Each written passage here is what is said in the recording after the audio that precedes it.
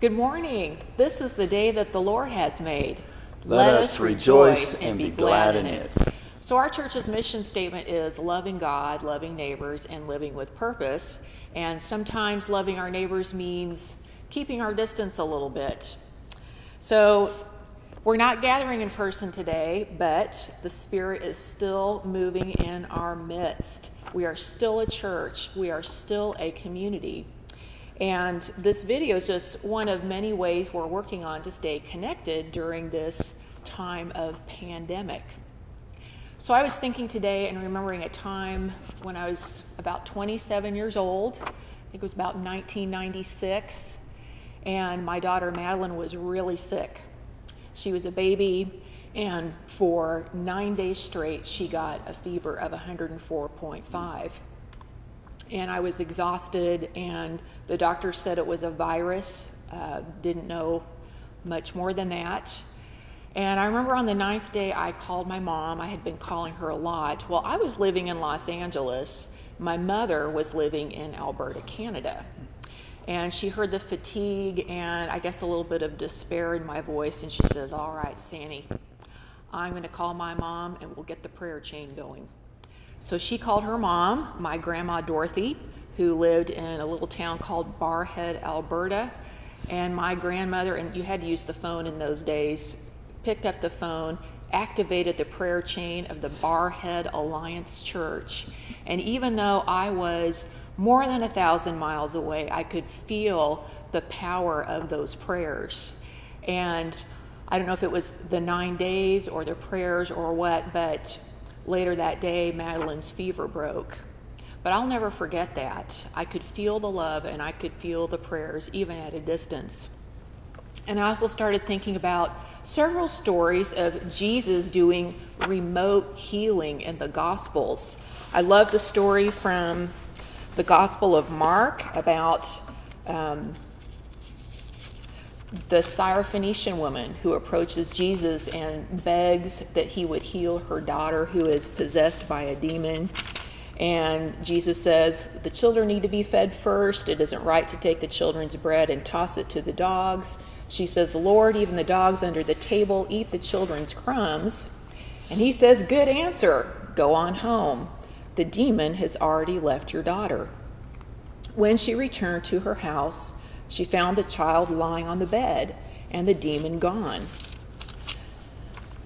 There's another story in Luke, the healing of the centurion's servant. This is Luke chapter 7. A centurion, a Roman leader, wants healing for his servant who is sick. Jesus heads out to go to the centurion's home, and the centurion says, "Lord, don't worry about it. I don't deserve to have you come into my home. Just say the word, and I know my servant will be healed." And Jesus is amazed, and by the time the centurion gets home, his servant is healed. And then there's that great story in Luke 17, and I'll just read this since it's short. This is Luke 17, verses 11 through 19. On the way to Jerusalem, Jesus traveled along the border between Samaria and Galilee. As he entered a village, 10 men with skin diseases approached him. Keeping their distance from him, they raised their voices and said, "Jesus, Master, show us mercy." When Jesus saw them, he said, "Go show yourselves to the priests." As they left, they were cleansed, and one of them, when he saw that he had been healed, returned and praised God with a loud voice. And this is that great story about the one who came back to give thanks. But in all these stories, Jesus is healing without touching anybody.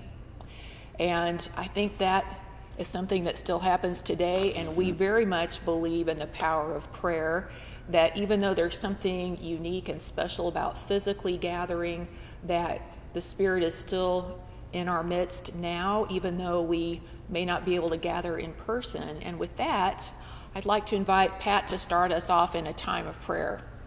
Yeah, let's do pray. You'll notice that Sandra and I are keeping our 6-foot distance, as is the recommended practice. But as people of faith, we know that the Holy Spirit will fill that gap, not just 6 feet away, but 6 miles away. So with that in mind, let us go to prayer.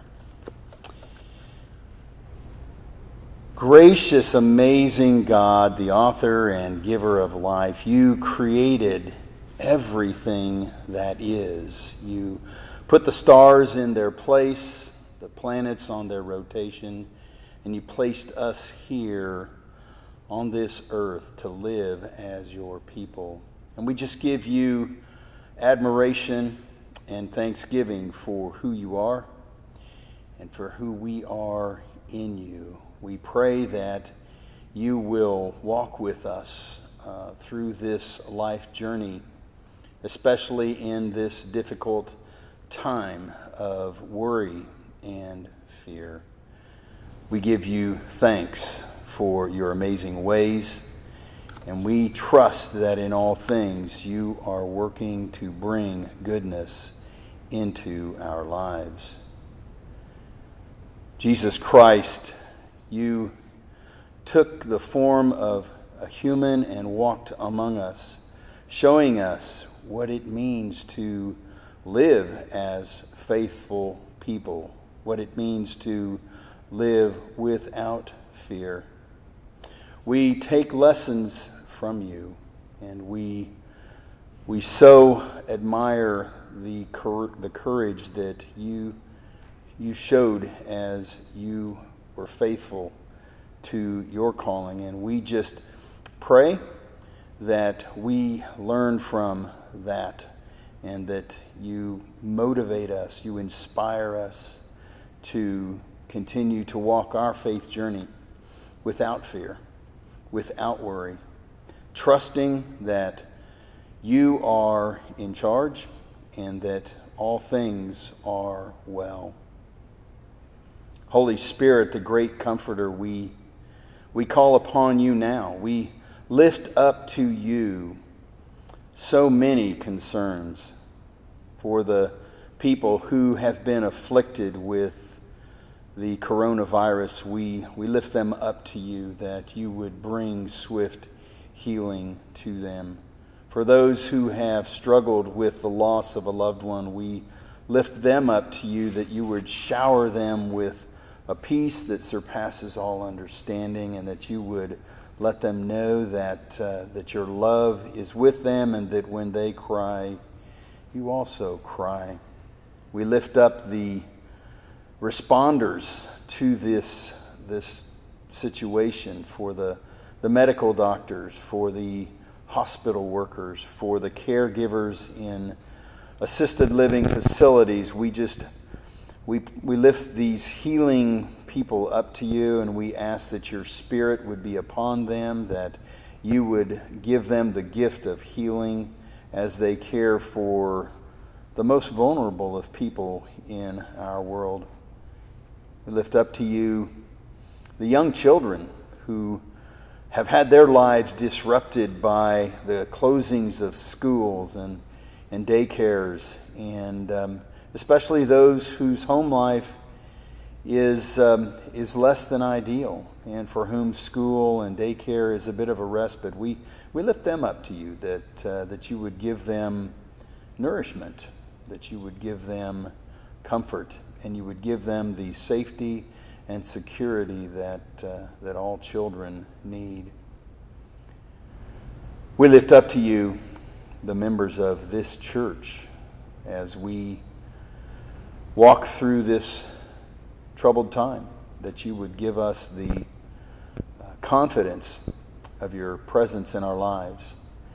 We lift up to you the staff of this church and the leadership as we continue to assess this situation and make decisions that are so important to your ministry. Be with us in all things, Father. We pray these things in the name of your Son and our Savior, Jesus Christ, the one who taught us to pray, saying, Our Father, who art in heaven, hallowed be thy name. Thy kingdom come, thy will be done, on earth as it is in heaven. Give us this day our daily bread, and forgive us our debts as we forgive our debtors. And lead us not into temptation, but deliver us from evil. For thine is the kingdom, and the power, and the glory forever. Amen. And we lift up you wherever you are, whatever concerns you are carrying today, whatever is weighing you down, your family, your loved ones, and we pray that God is with you in a very real and palpable way all day long. So may the grace of our Lord Jesus Christ, the love of God, and the fellowship of the Holy Spirit be upon you this very moment and forevermore. Amen.